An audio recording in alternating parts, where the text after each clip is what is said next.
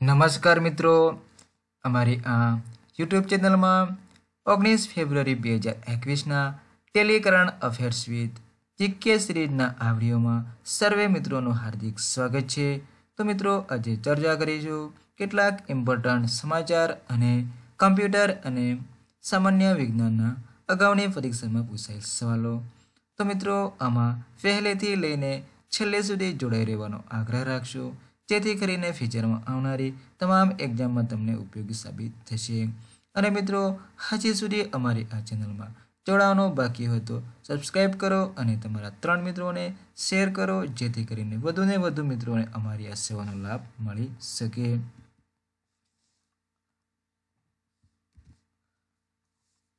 हवे शुरुआत करीए કેટલાક ઇમ્પોર્ટન્ટ મહત્વના સમાચારથી।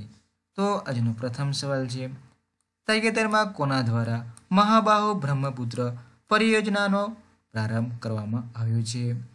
તો મિત્રો તાજેતરમાં જ આપણા પીએમ શ્રી નરેન્દ્રભાઈ મોદી દ્વારા મહાબાહુ બ્રહ્મપુત્ર પરિયોજનાનો શુભારંભ કરવામાં આવ્યો છે। તો મિત્રો તમે અહીંયા જોઈ શકો છો જે મહાબાહુ પરિયોजना છે એનો એક ભાગ છે જે મિત્રો અહીંયા ब्रिज बनाववामां आवशे। तो जोईए हवे प्रधानमंत्री नरेंद्र मोदीए असम राज्य में महाबाहु ब्रह्मपुत्र परियोजनानो शुभारंभ कर्यो छे। तेमज धुब्री फूलबारी पुलनी पर आधारशिला राखवामां आवी। तेमज मित्रों एक बीजो बंध पण बांधवानी जे छे एना विषे मित्रों पायो नाखवामां आव्यो छे, जे छे धुब्री फूलबारी पुल। तेमज माजुली बांध निर्माणनी पण भूमिपूजन करवामां आव्युं छे। तेमज मित्रों एक माजुली बांध छे तेना निर्माणनी पण भूमिपूजन करवामां आव्युं छे। असममां कनेक्टिविटीना उद्देश्यथी महाबाहु ब्रह्मपुत्र योजना शरू करवामां आवी छे। जे मित्रों असमनी अंदर जे कनेक्टिविटी एटले जोड़ाण एटले के संपर्क करवा माटे जेनुं अंतर खोज लांबू छे, जेने मित्रों टूंकू करवा माटे मित्रों आ महाबाहु ब्रह्मपुत्र योजना शरू करवामां आवी छे। आ योजना अंतर्गत घणी नानी मोटी योजनाओने सामेल करवामां आवी छे। तो मित्रों जे योजना छे आ ब्रह्मपुत्र महाबाहु जेनी अंदर मित्रों घणी बधी नानी मोटी योजनाओ पण सामेल करवामां आवी छे। महाबाहु ब्रह्मपुत्रनो उद्देश्य भारतना पूर्वीय भागमां संपर्कमां वधारो करवानो छे। एटले मित्रों पूर्व भागनी अंदर जे संपर्कमां प्रमाण ओछुं छे, जे मित्रों वच्चे नदी आवेली छे, जे मित्रों एना कारणें संपर्क ओछो छे, तो मित्रों आ संपर्क में वधारो करवा माटे मित्रों आ पुल बांधवामां आवशे। तेमज ब्रह्मपुत्र अने बराक नदीना किनारा पर रहनाराओ माटे विभिन्न विकास कामोने पूर्ण करवाना छे। एटले जे मित्रों केटलाक कामो बाकी छे ते मित्रों विकासना कामोने पूर्ण करवाना पण एमना उद्देश्य छे।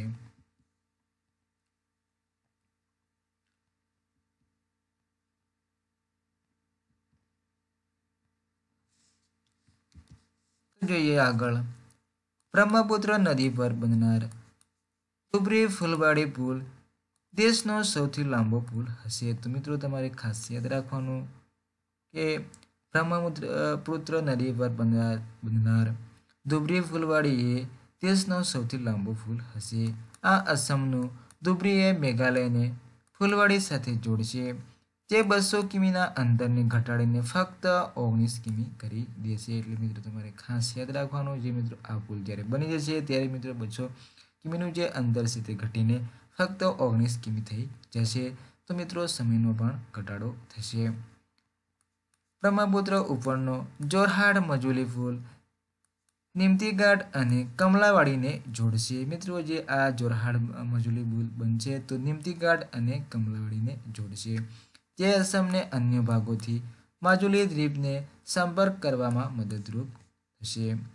તેમજ દુનિયાનો સૌથી મોટો નદી દ્વીપ માજુલી દ્વીપ એ બ્રહ્મપુત્ર નદી પર છે। તો મિત્રો આ તમારે ખાસ યાદ રાખવાનો, દુનિયાનો સૌથી મોટો નદી દ્વીપ એ માજુલી દ્વીપ બ્રહ્મપુત્ર નદી પર છે, તો તમારે યાદ રાખવાનું। તેમજ જોઈએ એક સિંગી ગેડા માટે પ્રખ્યાત છે। તેમજ મિત્રો એક સિંગી ગેડા માટે મિત્રો દેશભરમાં અસમ પ્રખ્યાત છે, તો તમારે ખાસ યાદ રાખવાનું, એક આ બાબત યાદ રાખવાની। અને મિત્રો અહીંયા દુબરે ફૂલવાડી પુલ દેશનો સૌથી લાંબો પુલ છે, એ તમારે ખાસ યાદ રાખવાનું, જે મોસ્ટ એમપી છે। તો મિત્રો એક નજર અસમ પર કરીએ તો મિત્રો આપણા ભારત મેપની અંદર મિત્રો તમે અહીંયા અસમ જોઈ શકો છો। તો મિત્રો જોઈએ અસમનો પાટનગર તો દિસપુર છે, તેમના રાજ્યપાલ જોઈએ તો જગદીપ ધાનખડ છે, અને તેમના સીએમ એટલે કે મુખ્યમંત્રી છે સર્વાનંદ સોનોવાલ છે। તો મિત્રો તમારે આટલી બાબતો યાદ રાખવાની। હવે નેક્સ્ટ જોઈએ સવાલ નંબર 2, તાજેતરમાં IIT બોમ્બે દ્વારા કયું અભિયાન લોન્ચ કરવામાં આવ્યું છે? તો તાજેતરમાં જ IIT બોમ્બે દ્વારા ચેરિશ IIT બોમ્બે 2021 નામનું અભિયાન લોન્ચ કરવામાં આવ્યું છે।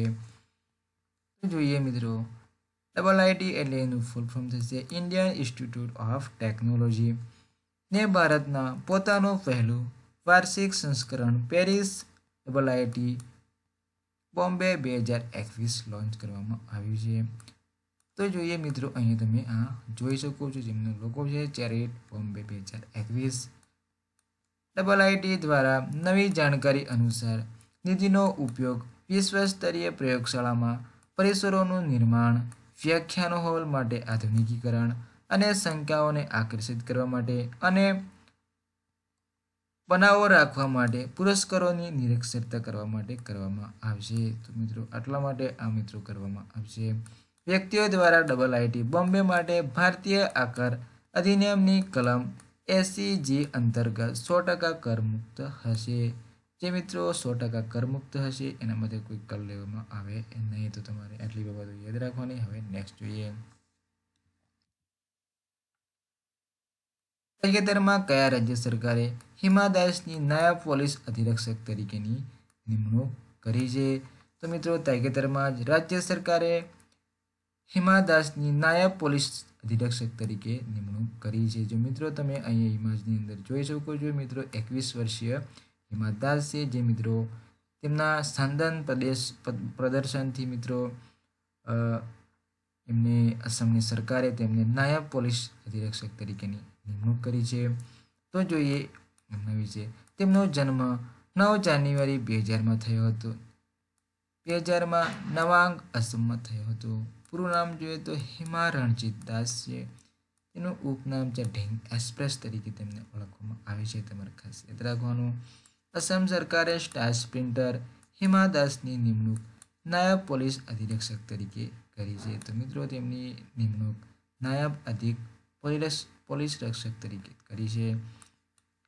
તેમણે 19 વર્ષની વયે 5 ગોલ્ડ મેડલ પણ જીત્યા છે। તો મિત્રો એમને 5 ગોલ્ડ મેડલ પણ જીત્યા છે। તે એક ટ્રેક પ્લેયર છે, તો તમારે યાદ રાખવાનું, જે મિત્રો એક ટ્રેક પ્લેયર છે। તેમજ તેમણે 2018માં મિત્રો અર્જુન એવોર્ડ પણ મેળવેલ છે, તમારે યાદ રાખવાનું। અસમની 21 વર્ષીય હિમા દાસ તેમના ગામના નજીક શહેરોનો ઉલ્લેખ કરતી એક ઢીંગ એક્સપ્રેસ તરીકે પણ ઓળખવામાં આવે છે। તેમજ તેઓ હાલમાં પટિયાલામાં તાલીમ લઈ રહી છે।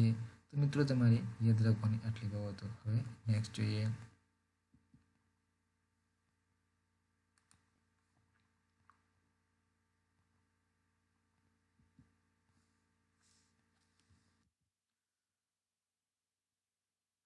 સવાલ નંબર 4, તાજેતરમાં પેપરલેસ બજેટ રજૂ કરનાર પ્રથમ રાજ્ય કયું બન્યું? તો તાજેતરમાં પેપરલેસ બજેટ રજૂ કરનાર પ્રથમ રાજ્ય તરીકે ઉત્તર પ્રદેશ બન્યું છે। તો મિત્રો તમે જોઈ શકો છો, જે મિત્રો યોગી આદિત્યનાથ છે, જે ઉત્તર પ્રદેશના સીએમ છે।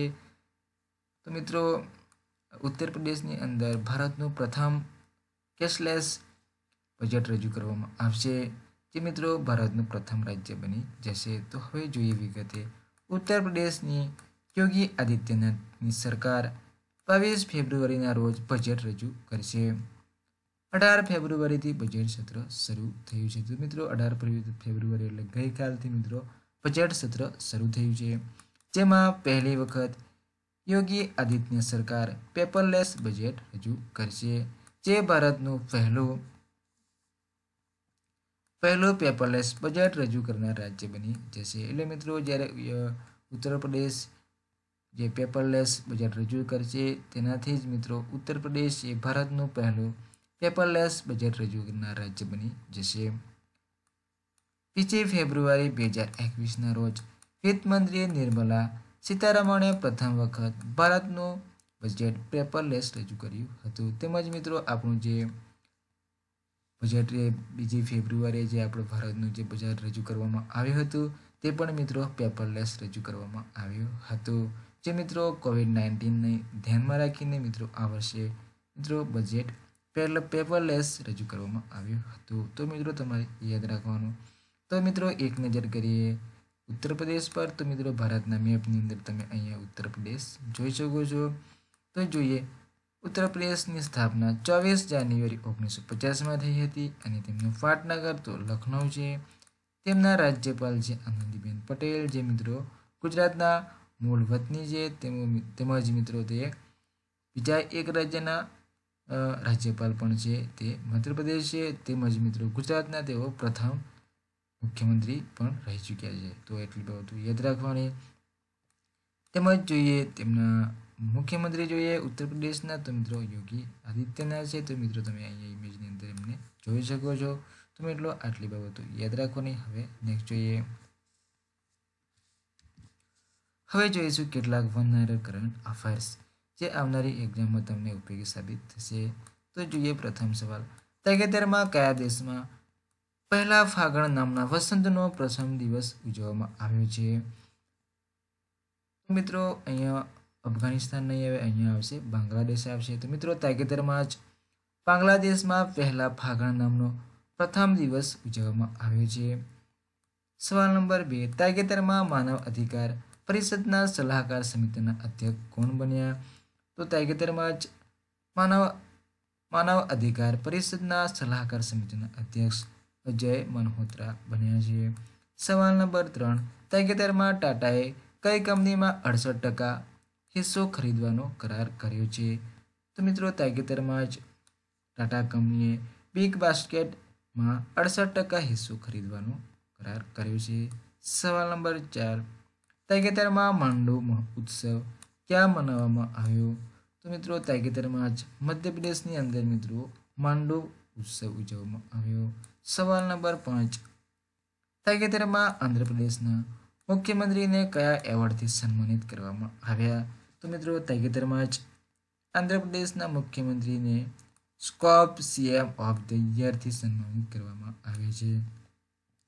જો મિત્રો તમે આંધ્રપ્રદેશના સીએમનું નામ જાણતા હો તો મિત્રો નીચે કમેન્ટ બોક્સમાં લખીને જણાવજો.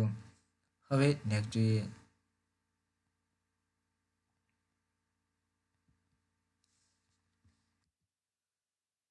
જોઈએ કમ્પ્યુટરના કેટલાક મોસ્ટ IMP સવાલો. તો સવાલ નંબર 1, MS વર્ડમાં કેવા પ્રકારનું સોફ્ટવેર છે? તો મિત્રો MS વર્ડ એક વર્ડ પ્રોસેસર પ્રકારનું સોફ્ટવેર છે. સવાલ નંબર 2, ક્લિપબોર્ડમાં કેટલી ક્લિપ સેવ કરી શકાય? તો મિત્રો ક્લિપબોર્ડની અંદર 24 ક્લિપ સેવ કરી શકાય. સવાલ નંબર 3, MS વર્ડમાં કુલ કેટલા પ્રકારના ચાર્ટ ઇન્સર્ટ કરી શકાય? તો મિત્રો કુલ 15 પ્રકારના ચાર્ટ ઇન્સર્ટ કરી શકાય. સવાલ નંબર 4, MS વર્ડમાં કુલ કેટલા પ્રકારની પેજ સાઇઝ હોય છે? તો MS વર્ડમાં કુલ 16 પ્રકારની પેજ સાઇઝ હોય છે. એક્ઝામ્પલ તરીકે જોઈએ તો મિત્રો A4 સાઇઝ, A5 સાઇઝ અને લીગલ સાઇઝ એવી મિત્રો અલગ અલગ પ્રકારની 16 પ્રકારની સાઇઝ હોય છે. જેમાં મિત્રો વર્તમાન સમયમાં વધુ પડતી મિત્રો A4 સાઇઝનો ઉપયોગ થાય છે, તમારે યાદ રાખવાનું. સવાલ નંબર 5, ફાઇલમાં નોંધ ઉમેરવા માટે કયા ઓપ્શનનો ઉપયોગ થાય છે? તો મિત્રો ફાઇલની અંદર જે કોઈ આપણે અલગથી નોંધ ઉમેરી હોય તો મિત્રો ફૂટ નોટ અને એન્ડ નોટનો ઉપયોગ થાય છે, તમારે યાદ રાખવાનું. હવે નેક્સ્ટ જોઈએ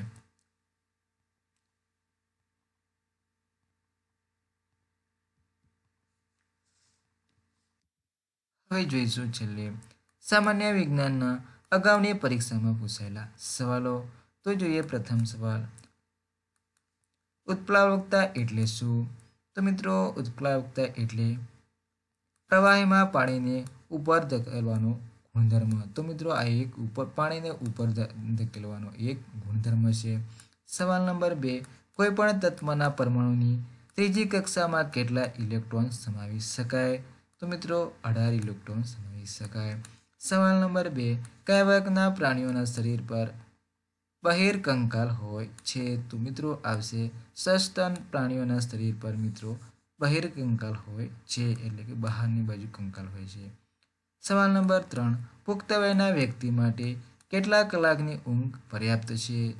તો મિત્રો પુખ્ત વયના વ્યક્તિ માટે મિત્રો 6 કલાકની ઊંઘ પર્યાપ્ત ગણવામાં આવે છે. સવાલ નંબર 4, માનવ આહાર માટે ઈંડા કયા પ્રકારની પેદાશ છે? તો મિત્રો માનવ આહાર માટે મિત્રો ઈંડા એક પ્રાણીજન્ય પેદાશ છે. સવાલ નંબર 5, હથોડી, એરણ અને પેંગડું આ 3 શરીરના કયા અંગમાં આવેલા હોય છે? તો મિત્રો આ ત્રણેય અંગ મિત્રો કાનમાં આવેલા હોય છે. તો મિત્રો તમારે એટલા સવાલો યાદ રાખવાના જે આવનારી એક્ઝામમાં તમને ઉપયોગી સાબિત થશે. તો મિત્રો અમારો આ વિડીયો તમને પસંદ આવ્યો હોય તો મિત્રો લાઈક કરો, શેર કરો, સબસ્ક્રાઈબ કરો અને તમારા મિત્રો 3 મિત્રોને શેર કરો, જેથી કરીને વધુને વધુ મિત્રોને અમારી આ સેવાનો લાભ મળી શકે. તો મિત્રો આવતીકાલે ફરી મળીશું. જય હિન્દ, જય ભારત. Thank you.